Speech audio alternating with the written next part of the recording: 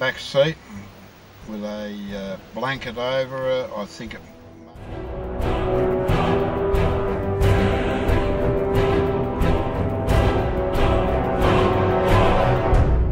Thing along the road, what did he say? Stop here? Yeah, pull over the bus stop.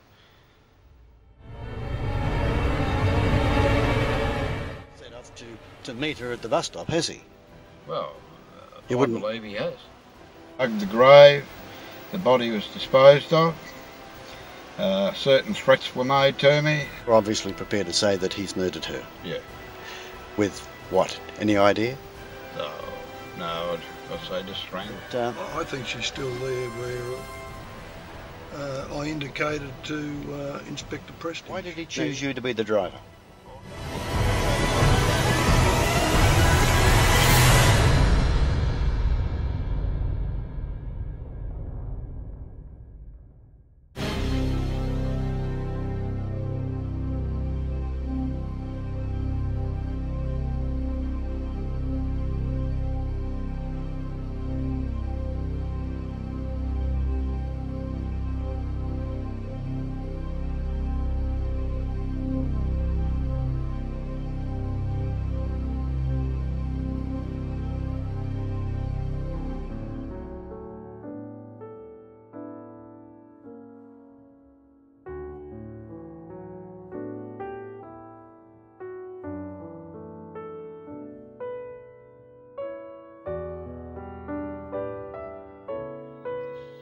Female was deceased in the back seat. Unbeknownst to me at the time, but he was a builder, in the back of the car was a shovel, and I was instructed under protest to dig a grave. It was sandy soil. I dug the grave, the body was disposed of. Certain threats were made to me, person to be scared of. He was a violent person, he was a big person. And that is what led to the burial of Lucille Butterworth in 1986.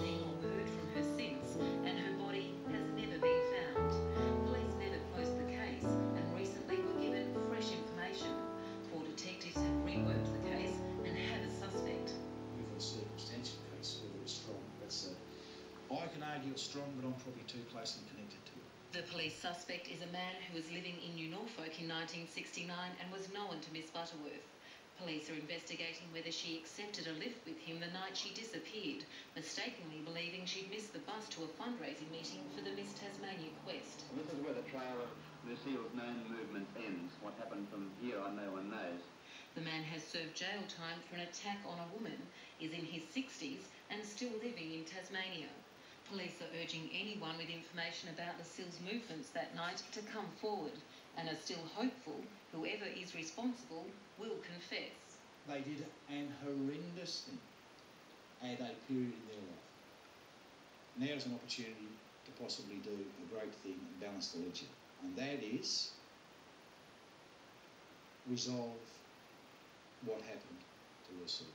Miss Butterworth's parents died without knowing what happened to their daughter. Her brothers John and Jim and fiancé John Fitzgerald still struggle with her disappearance. Well, all of us have been desperate over the years, as you can understand. It's just nothing. You know, you can't put these things to rest until such time as there is an answer. Police are trying to pinpoint the whereabouts of her body. They believed it was dumped in bushland somewhere between Claremont and New Norfolk. Edith Bevan, ABC News.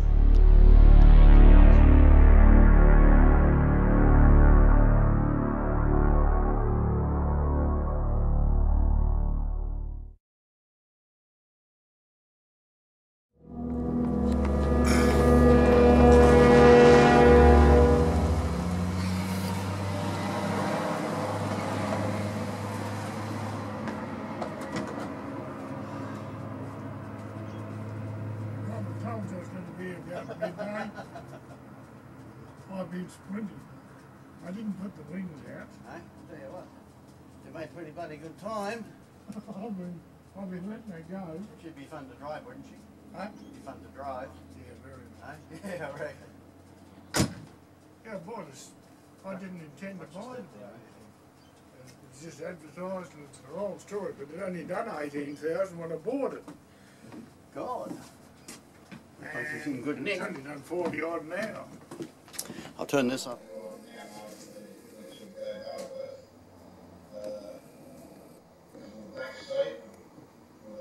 Claiming that he too is now dead. That is what led to the burial of Lucille Butterworth. Lucille was, as claimed, at a Claremont bus stop, but was she waiting for a bus? He's recommended to go to Claremont. He picked up a girl at the bus stop at Claremont. Take me up to Claremont. Right, stop here, to me it sounds as if it was pre-arranged. Lucille and the other man are together in the back seat. They are driven to a nearby cemetery.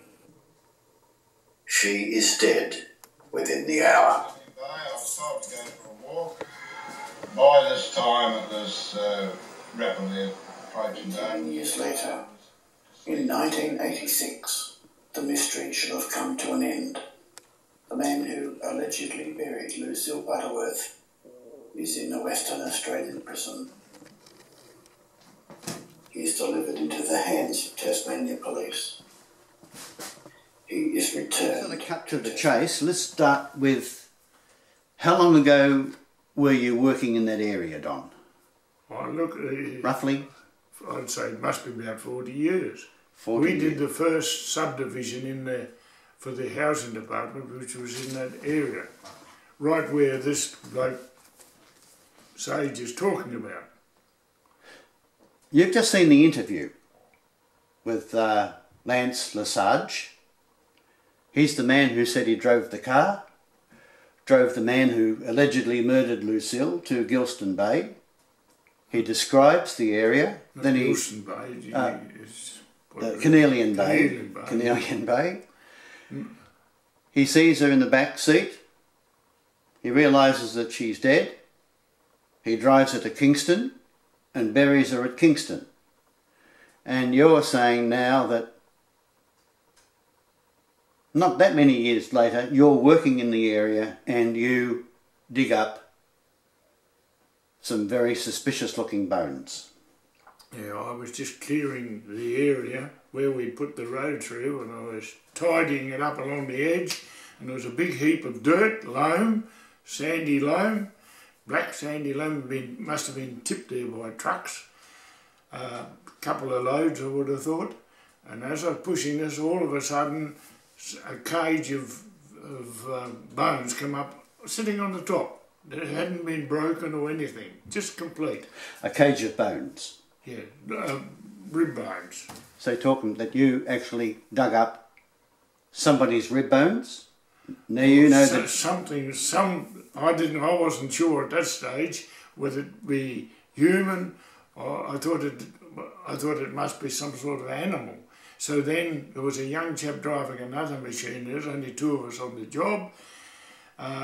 He and I had a look to see if we could find other bones to decide what sort of animal or what the hell the thing would be. And we could find nothing. We could find no skull of any animal or human. And I'd lived in the area now of 87 years, and I must have been about pushing 50 at that stage. I knew that no one gone missing in the Kimberley area. And I thought, well, it couldn't possibly be human bones, but at the same time I couldn't put it out of my brains that maybe it might. So even though you've probably been around animals, like a lot of us as young people, like kangaroos, sheep maybe, yes. You knew that it wasn't a kangaroo carcass? There's nothing like a kangaroo carcass, nothing like a sheep, but I had never seen a goat or anything like that. So I wondered whether it was a goat or something like that. That's why I wanted to try and find the skull. But you seem to be pretty suspicious, Don. It alerted me, so much so that I even put it beside a concrete curb and gutter. My recalling is, and this particular week, this last week I've been there, my son got permission from the Kingborough Council to disturb the footpath to look for something, and we even sawed the footpath up, and we found that the whole thing had been disturbed with Telstra cable and stormwater pipe. So this happened recently? The digging up. You guys? You and your son? This week. Dug it up this week. What made you go back there? Beg your pardon? What made you go there? I would like to get, well, I got that, a lady brought me that paperwork of yours, and that alerted me because she used to go out with one of these footballers, and I had mentioned a name or two, and so the whole thing has worried me ever since, because I suppose if I ever feel, well, when Sage put that in the paper, or the police put it in the paper all those years ago, they brought him from Perth, it didn't register on my brain straight away either. But I happened to be driving, I used to own Hobart coaches, and I was driving a bus up Hawthorne Avenue one morning, and I saw an excavator in the bush digging. I thought, what the hell is they digging there for? So they were the police looking for Lucille? Must have been the police looking for Lucille. Now, some days after that, in the middle of the night, I woke up and it told me on my brain, oh my God, that's very close to where that excavator was digging, where I found those bones that time.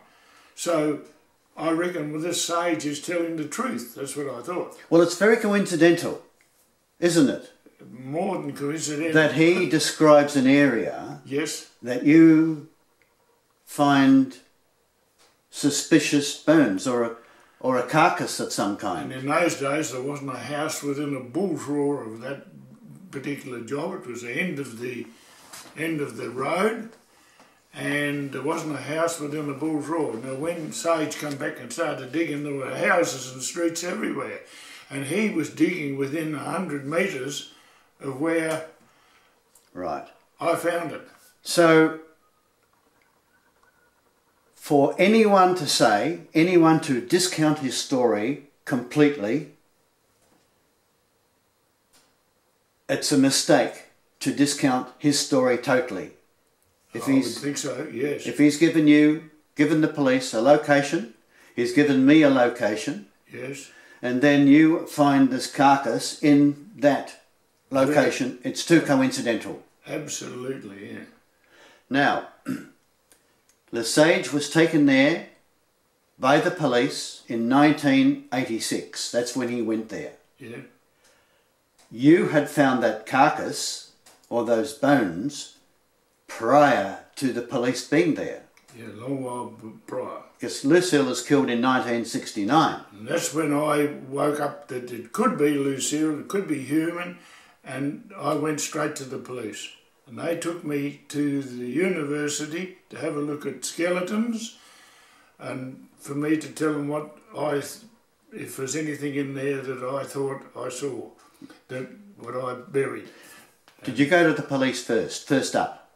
I went to police first up, yeah. With the bones? Oh, no, I didn't have the bones there, no, I'd already buried them. I told them where I'd put them and what I thought about them, and they took me there to identify what I thought I'd buried, what was similar, and I picked out a particular skeleton in the centre. I said, to this particular part there, I said, what's that belong to? I've got to stop you there, and I've got to backtrack and put this into sort of stepping stones.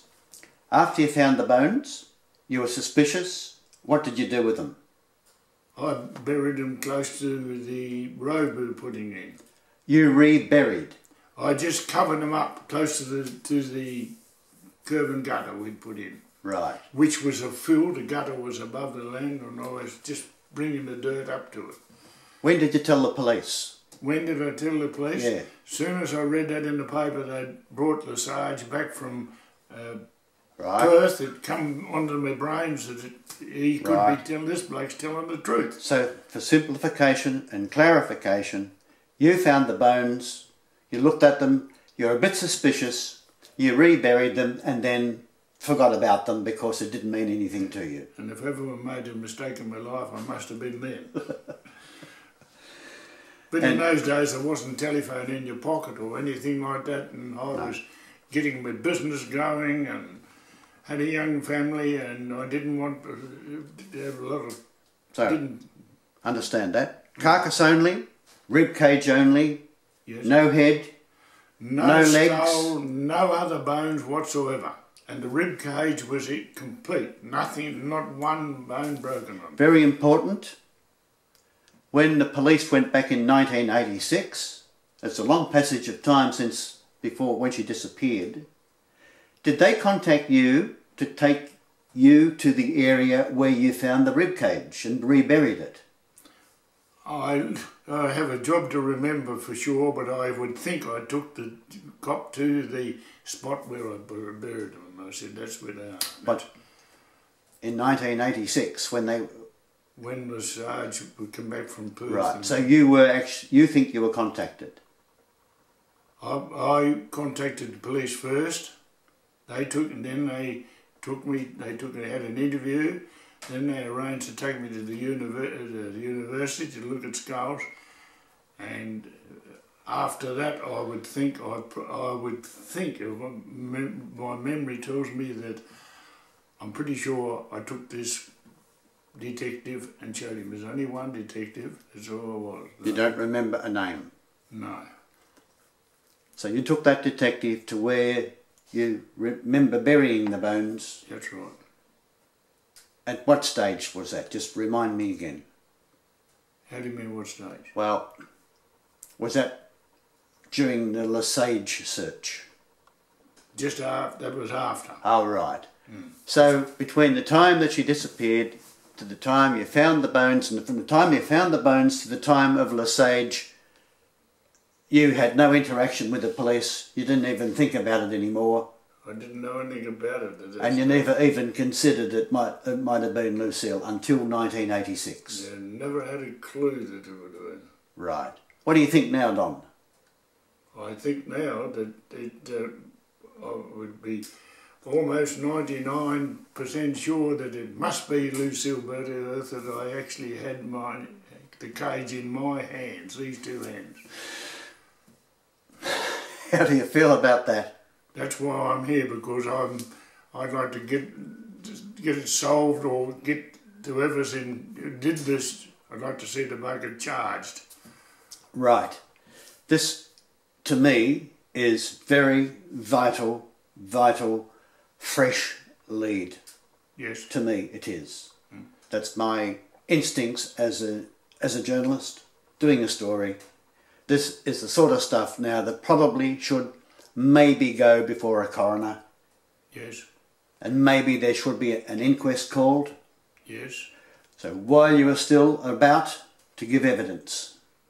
Would I like to give evidence? Would you give evidence? My word, I would. Let's see if we can bring it about. Yes. Thank you very much. Right. Yep. Now, how thoroughly did you go through the dirt and stuff to examine? Well, we spread it all out over the grounds, what was there, these couple of truckloads, after the cage part come up. We put that to one side, I guess. We must have done, because we looked after it.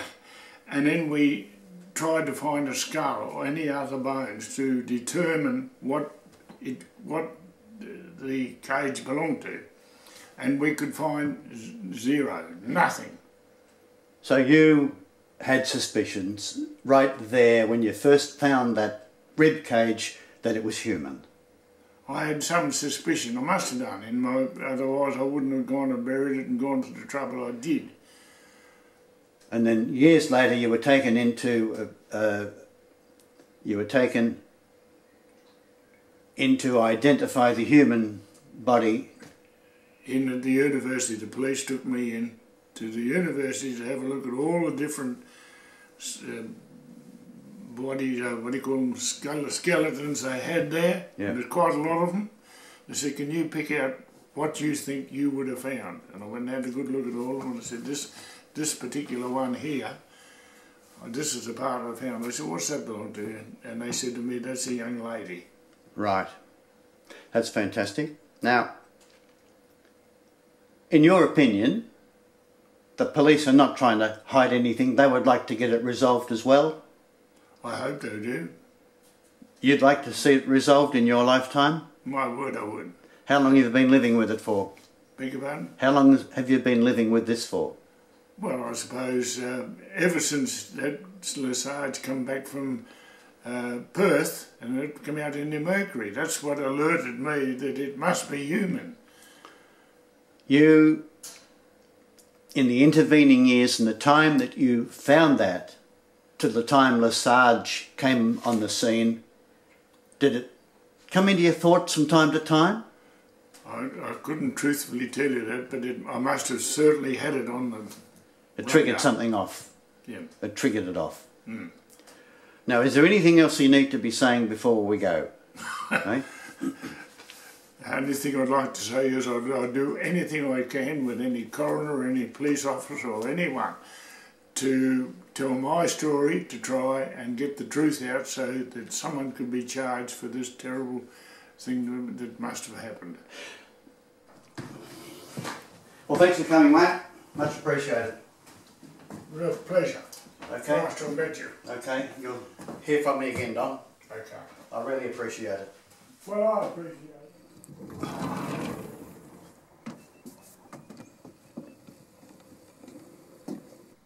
Take it easy on the way home, mate. You've come a long way, and I thank you very, very much.